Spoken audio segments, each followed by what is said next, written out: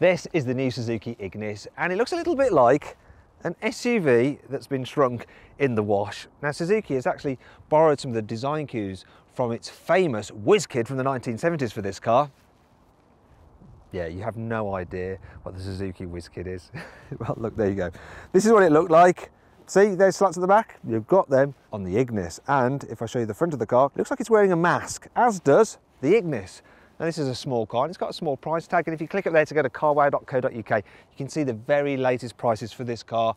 You can also configure your ideal Ignis and then get offers back from dealers so you can buy at a price you're confident in. Now, I know what you're thinking. You're thinking, Matt, this is a small car, it's going to be tiny on the inside, but not so. You see, that tall body means that even if I sit up straight, I've got plenty of headroom. So people over 6 foot will be fine back here. But the best bit is the legroom. I mean, just look at that. I've got loads of knee room here. And because the seats are actually raised up, you can slide your feet underneath them and really stretch out. I mean, that's incredible in such a small car to be able to sit like this. It's really, really comfortable. Now, on the entry-level car, you get a 3-seater across the back seats here. But in the top 2 specs, you get these 2-seater chairs, which does reduce the practicality, but there's something that makes up for that. You can actually slide the chairs, and if I pull the lever on the top, you can, there we go, recline them as well. Another thing I like about this car is, well, if you look down here, you've got some easy access Isofix fittings. There's no covers to flip up. In terms of storage, it's all right. There's some door bins which can just about hold a 750ml bottle of water. There's another space there as well. Another thing I like about this car is the fact that the rear doors, they open to almost 90 degrees, which really helps when you're trying to get in and out, as does the raised seat. Ideal if you're transporting your elderly relatives about. In terms of the boot space, the actual load volume is not too far off that of a Volkswagen Polo, which is pretty good considering how small this car is. There is one thing to be aware of though. If you go for the 4-wheel drive version, it does reduce the boot capacity by about 30%, but still, look, I can fit a large suitcase in here. And remember those sliding seats? It doesn't matter too much if you do have the 4-wheel drive version, because look, then I can just slide these seats using the catches on the top forward to create more room. If I need even more room, of course, yeah, the seats fold down. But as you'd imagine with a car that's so cheap, they don't lie completely flat. Well, they do lie flat, but it's just a completely different level to the rest of the boot floor. So there's a huge ridge that you'd have to lift something over if you want to push it to the front. And you might be wondering, what the heck is under here? Look, wow. Okay, so it's just the tire repair kit and nothing else. Any other useful features in here? Any? Any useful? No, there's none. No other useful features in the boot, but hey, like I said before, it's a really cheap car. Now, if you click up there, you can see my full in-depth practicality video. See how much stuff you can cram into this car's boot, how easy it is to fit a child seat, and just what it's like with 2 adults in the back. Can't show you with 3 because this is just the 2-seater version, isn't it? So, this Suzuki Ignis, it's cool on the outside, and it's also pretty cool here on the inside. I really like the way that Suzuki has tried to brighten up this car's cabin by giving it this 2-tone effect here on the dash. There's also body coloured trims here on the inside and down here. Look, you've even got the slats which mimic those at the back of the car. Actually, did you notice that? Look, when you tap that, it just moves. In fact, some of the materials in here just feel so cheap and nasty. I mean, it's almost like the interior has been constructed from recycled microwave meal cartons. And, you know, look at this. It's a bit flimsy in places. Cubby spaces are all right though, so decent sized glove box, and the door bins can hold a 1.5 litre bottle of water. There's another cubby up here, though I don't know what you're going to put in there, because when you accelerate, anything will fall out of there. There's more space down here and some cup holders here. You've also got 2 USB sockets here for charging your mobile phone, or a separate charger there if you need it. And do you know what? I probably shouldn't complain too much about the interior quality, because this is quite an inexpensive car. Yet equipment levels are really impressive. So all models get DAB digital radio. You also get Bluetooth and air conditioning. If you step up to the mid-level car, you then get digital climate control with this special console to control it. You also get a reversing camera, a touchscreen, and satellite navigation, plus that includes Apple CarPlay and Android Auto. The only problem is that it's an aftermarket system by Pioneer, and it's not really all that nice to use. The graphics are a bit dull. The system's a tad confusing, and check these little buttons out. Look, these little shortcut buttons, they're just so small and dinky and difficult to operate while you're on the move. Now, if you click up there, you can actually see my full in-depth video review of the infotainment system. Right then, let's hit the road to find out what the Suzuki Ignis is like to drive.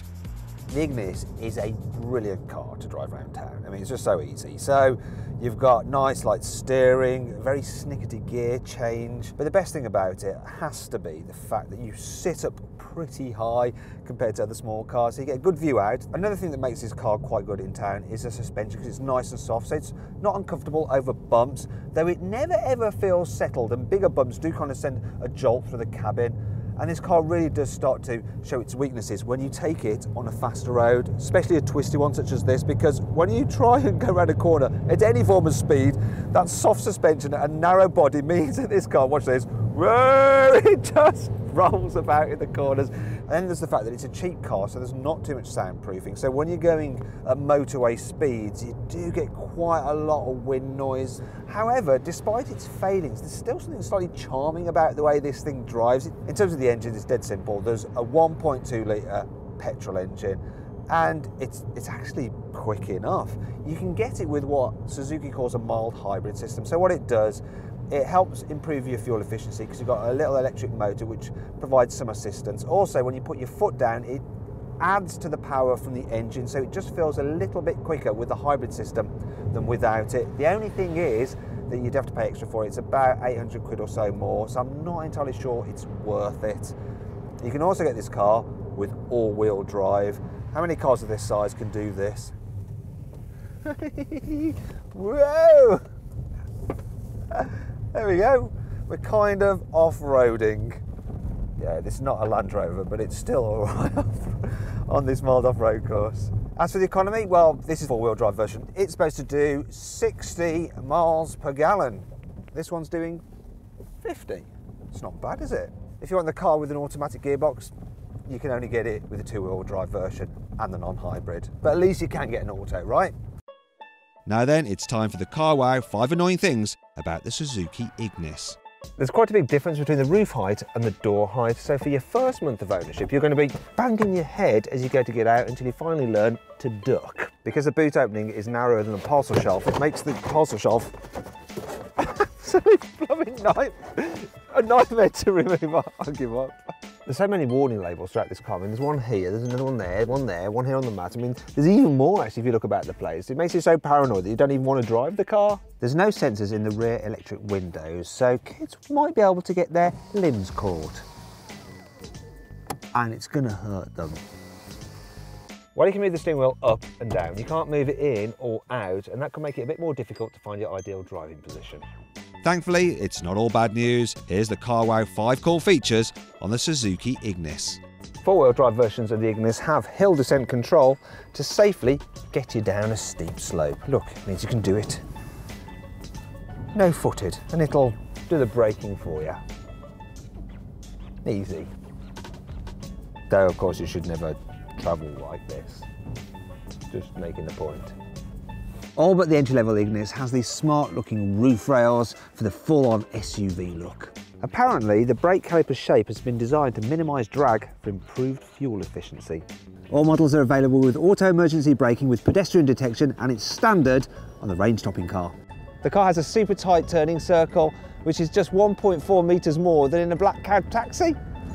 It's funny! I feel dizzy though!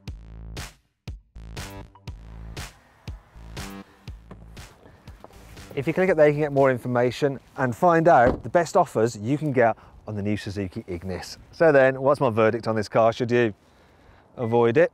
Should you consider it? Should you shortlist it, or should you just go right ahead and buy it? Well, I reckon you should shortlist the Suzuki Ignis. It's a real cool, quirky and interesting small car. It's just built down to a price. If you enjoyed this video, please like it, share it and subscribe to our channel. Click on the video windows to watch my infotainment video review and my practicality video on the Suzuki Ignis. Now, did you spot the Easter egg in this video? It was a picture of Suzuki's chairman, Osamu Suzuki, on my mobile phone in the car's center console.